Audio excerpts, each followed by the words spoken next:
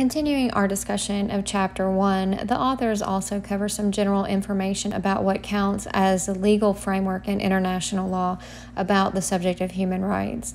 And again, international law is more difficult to adjudicate and enforce at the domestic level, and this leads to criticisms of international law being ineffective and basically not existing at all. Incidentally, human rights is only one area of international law. International law also applies to trade, finance, maritime activities, war, and other types of relations between states. Anytime you have a treaty, it has the force of law in the international realm. So we started with a discussion of the Declaration of Human Rights as a declaration that does not really count as law, but there are more stringent legal mechanisms in place. There are 16 treaties, covenants, and conventions signed related to various specifics in human rights, and they do, in effect, have the force of law. One of the misconceptions about international law as it pertains to human rights is that absent the enforcement mechanisms we are familiar with in domestic law, that international law is somehow not real. But there are two important points to remember. Enforcement or compulsion to follow treaties takes different forms at the international level. This might include more carrot than stick, as they say. Things like diplomatic pressure, trade embargoes, and then at the extreme, military intervention are all possible ways that states could compel each other to honor their commitments. The next point is that the divide between international and domestic law is not as absolute as it seems, because once an international law has been established through the signing of a treaty, states pass laws to bring their legal code into agreement with international law. This makes international law effectively the same as domestic law. Another misconception about international human rights law is that states are only obligated to respect human rights in their own territory. In other words, they operate under the presumption that they can violate human rights outside of their borders. For example, one of the reasons the United States created offshore prisons for enemy combatants, even if they were arrested in the United States, was to avoid the human rights obligations it had to its own population under our Constitution. Now, while this sounds very critical of the United States, and it is, all states have operated under this assumption. The authors in this book, as well as many activists, scholars, and diplomats, argue that there should be one standard at home and abroad. There are a multitude of institutions and actors that are involved in crafting, monitoring, and prescribing solutions for violations of human rights. The first is the UN Human Rights System. It includes the Human Rights Commission. Traditionally, it did its work through investigation of alleged abuses, through creating political, reputational consequences. We call it naming and shaming of countries who have poor human rights records. The commission was replaced by the Human Rights Council in 2006. This is made up of 47 member states elected annually by a majority vote. Each country is subject to universal periodic review based on fact-finding missions. The other work includes a host of working groups on specific issues, and they publish annual reports around their topic. We also have the High Commissioner for Human Rights.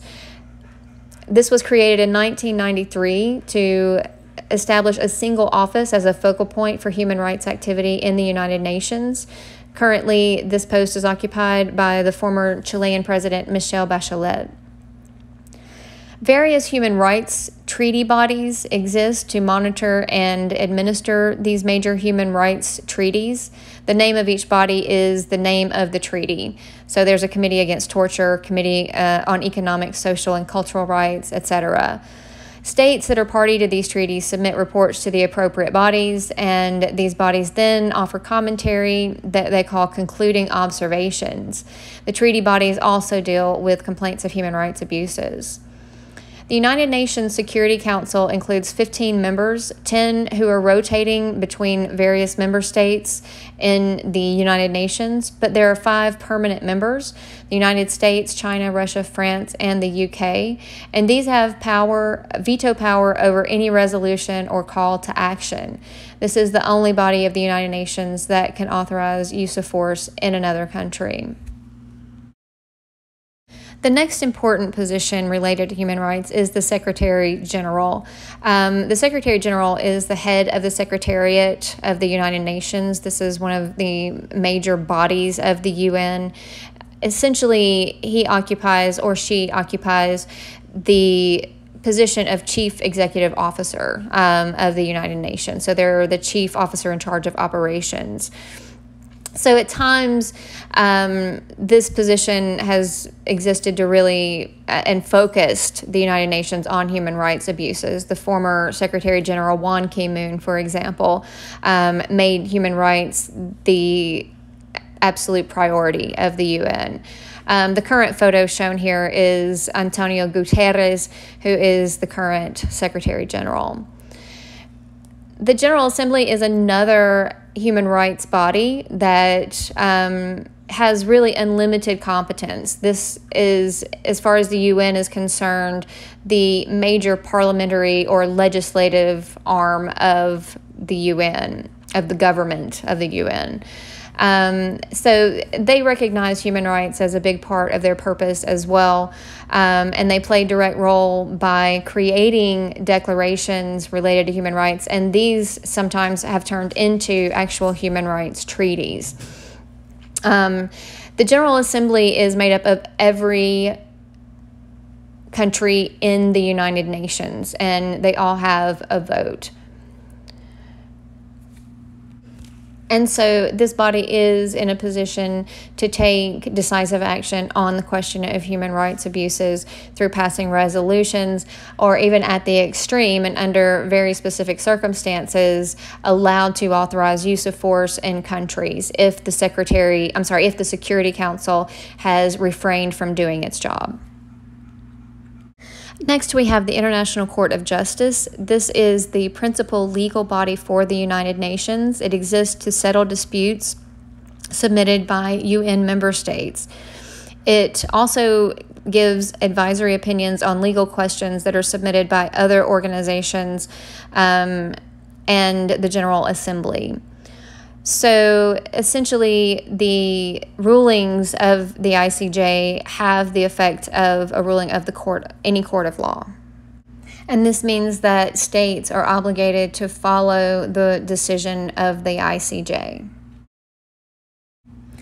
In addition, the International Criminal Court is a permanent tribunal that was established in 2002 by the Rome Statute. And this court prosecutes individuals accused of 4 types of crime: genocide, crimes against humanity, war crimes, and crimes of aggression. While prosecution is difficult and contingent on a number of legal specificities, the ICC has the authority to prosecute and punish human rights abuses. So in this way, it works like many other criminal courts, simply on the international scale.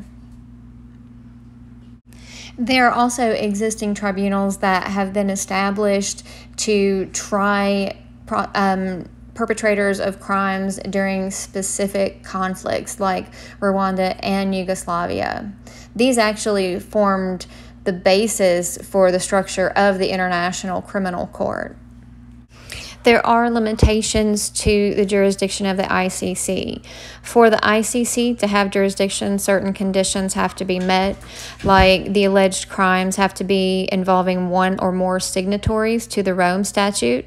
This can be the offender or potential victims. Second, the crimes have to fit within the definitions of the specific crimes listed in the Rome Statute. And third, there must be proof that the suspected offender will not be appropriately tried under their own constitution and legal system. The United States has a conflicted relationship with the ICC. It is not a signatory of the treaty, and it opposes the ICC as a threat to its sovereignty. Because the United States is accused of violating human rights to members who have signed the treaty, the Rome Statute gives the ICC authority to prosecute accused members of the United States military. Currently, the ICC has opened an investigation into the United States' behavior in Iraq and Afghanistan, accusing them of human rights abuses, and the United States has retaliated by diplomatic sanctions against the countries which have supported these measures and who are involved in this investigation and the attempt to prosecute. There are also other international legal organizations that operate more on a regional scale than a global scale that address the issue of human rights abuses. These organizations have a similar framework to the United Nations. They have their own treaties that are enforceable through their dispute resolution processes. So some of the most noteworthy treaties are the African Charter on Humans and Peoples' Rights, the American Convention on Human Rights, and the European Convention on Human Rights. In addition to these regional level organizations, there are also non-governmental organizations that do operate at the global level, and these are dedicated to human rights abuses. These include groups like Amnesty International, Human Rights Watch, Doctors Without Borders, and Oxfam. And these organizations play an important role in reporting on the ground conditions when there are human rights abuses.